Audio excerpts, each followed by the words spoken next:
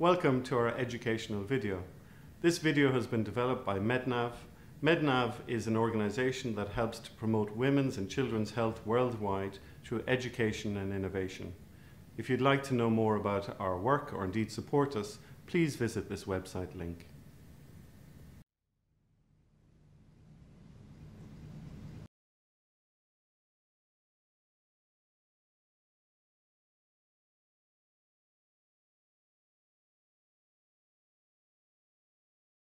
During this session, you'll be reminded the normal anatomy of the perineum. You'll be taught how to perform and repair an episiotomy and repair of second, third and fourth degree tears. For effective perineal repair, there are some essential prerequisites. You'll need to be able to position the patient adequately. She will need to have understood and consented to the procedure, and you'll need adequate analgesia. It's important to repair the perineum as soon as possible after delivery to decrease the chance of hemorrhage or wound infection. You'll need an effective light source, a suture pack, which could contain a needle holder, some forceps, and some scissors. You'll need some gloves, the equipment to give local anaesthetic if required. You'll need swabs or a tampon, and you may require some small clips like Spencer Wells. For third and fourth degree repairs, you'll definitely need some small clips, and you'll need 4 Alice forceps. And some use retractors like a Gelfi or St Mark's. You'll need some sutures. A rapidly absorbing 2O suture, such as a Velasorb Fast or a Vicryl Rapide, will be used to repair the vaginal skin, the perineal muscles and the perineal skin. This has been shown to be preferable as it reduces wound dehiscence, pain and the need for the suture to be removed up to 3 months post-delivery.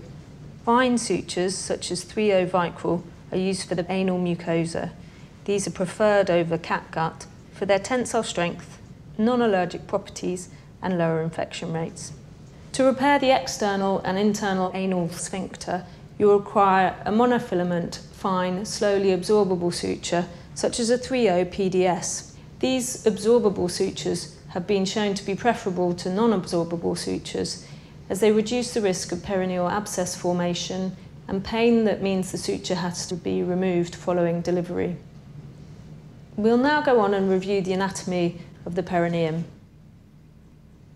The muscles associated with perineal trauma are the bulbal spongiosus, which can be thought of as a vaginal sphincter muscle, the transverse perineal muscles, and the external anal sphincter. These 3 muscles come together to form a central tendon, which is called the perineal body. The normal perineal body should measure 2.5 centimetres from the middle of the anal opening to the posterior fourchette. Just by the posterior fourchette are the hymenal remnants. These are useful landmarks for when you perform your perineal repair. The anal sphincter complex is made up of the anal epithelium, the internal anal sphincter, this is a paler, smooth muscle, and the external anal sphincter, which is a striated muscle and redder to the naked eye. Perineal protection at crowning and a warm compress on the perineum during the second stage of delivery has been shown to reduce the risk of anal sphincter injury. All women who have a vaginal delivery need to have a rectal examination to assess for any anal sphincter trauma. This should be done with an index finger and a thumb in a pill rolling technique to ensure the anal sphincter has been adequately examined for any damage.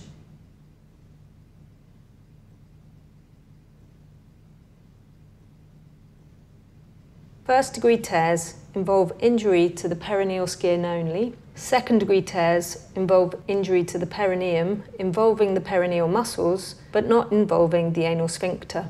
With third degree tears, the injury to the perineum involves the anal sphincter complex. This is subdivided into 3A, where less than 50% of the external anal sphincter is torn. A 3B tear is when more than 50% of the external anal sphincter is torn. And 3C, where both internal and external anal sphincters are torn. 4th degree tears involve injury to the perineum involving the anal sphincter complex and the anal epithelium. Episiotomy is a medically indicated use of an incision to expedite delivery. This is performed with adequate analgesia at the height of a contraction when the fetal head is crowning. Insertion of the local anaesthetic requires you to visualise the line of the episiotomy. Insert 2 fingers into the vagina to protect the fetal head. This is often quite difficult as the head is crowning. Using your syringe of local anaesthetic, insert the needle at the posterior fourchette up to 4 to 5 centimetres. Then pull back on the plunger to ensure you get no blood flashback and you haven't cannulated a vessel. As you withdraw your needle, insert the local anaesthetic. Before fully withdrawing the needle, either side of the initial infiltration, insert the rest of your anaesthetic, as this will make your anaesthetic more effective. Where episiotomy is indicated, for example, it could be with instrumental deliveries, the mediolateral technique is recommended. This is at an angle of 60 degrees away from the midline. The anal sphincter complex expands up to 2.5 times in delivery. Angles of less than 60 degrees may well cut through the anal sphincter complex.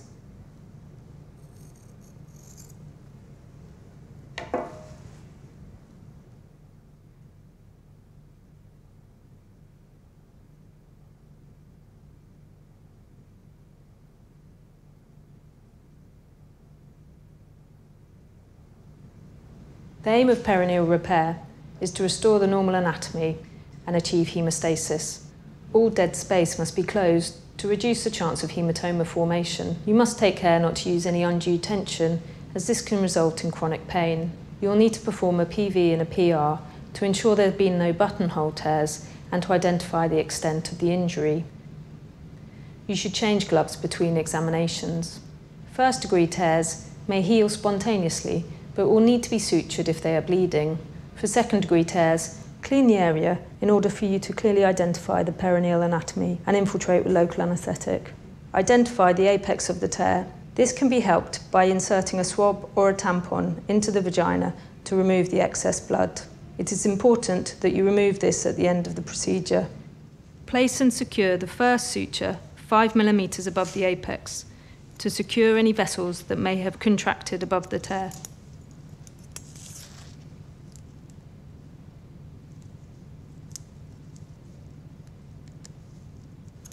Repair the posterior vaginal wall with a loose, continuous, non-locking suture from the apex to the fourchette or hymenal remnants.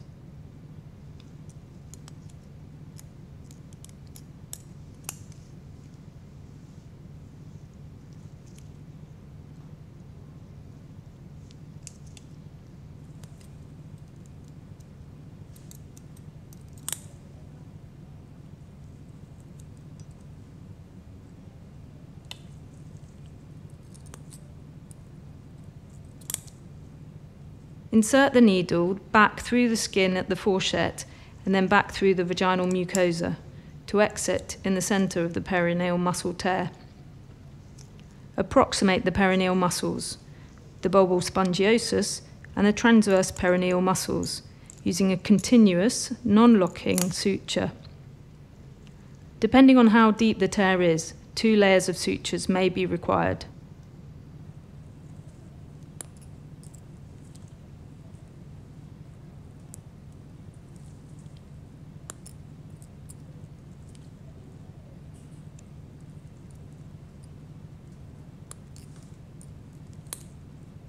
By this point, hemostasis should have been achieved. Bring the suture out at the apex of the skin and close the skin using subcuticular sutures.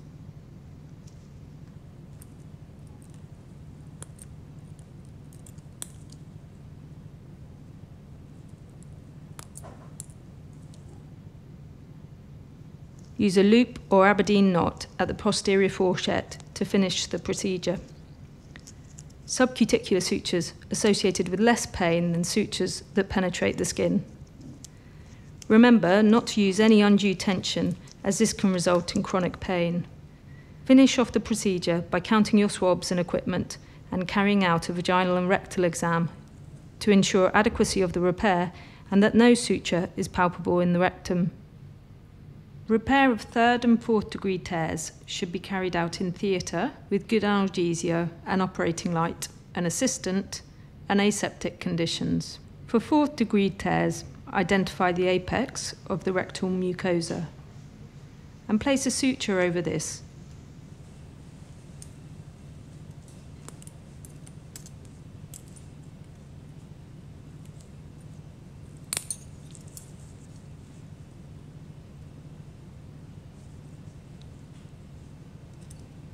Continue along the rectal mucosa using closely spaced ½ centimetre interrupted or continuous sutures until you reach the anal verge. Leave any knots tied in the rectum.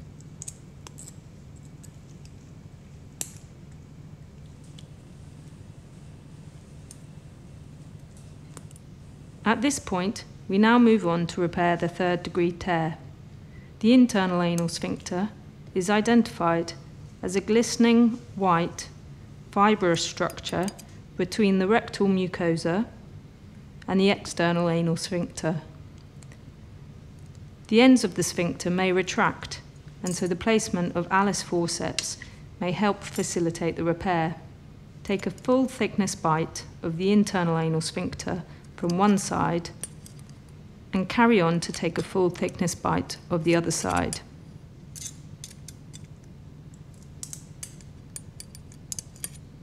Now reverse your needle, taking a full thickness bite from the same side and through to the side you started from. Tie off this stitch.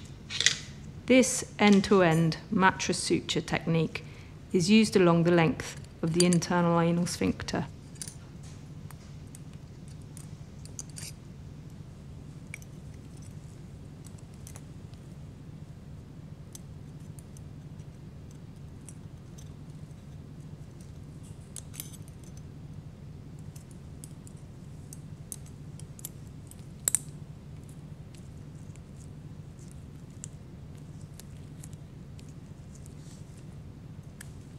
The external anal sphincter can be identified as a thick, fleshy red structure.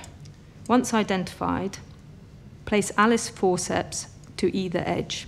The end-to-end technique involves the same technique as with the internal anal sphincter and should be used for all partial thickness tears, that is those classified as 3A and some 3B tears.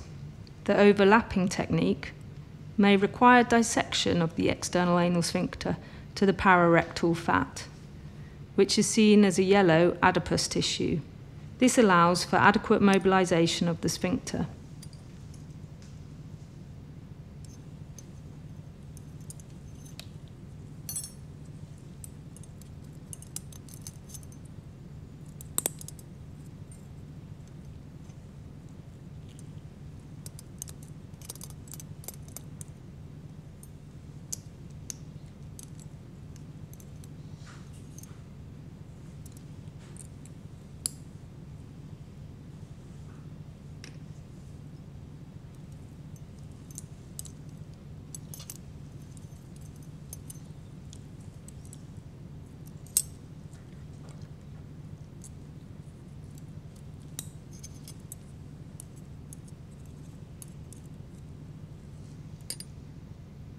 Repair the sphincter in a double-breasted fashion. When you've placed your stitches, secure the stitches with a small clip.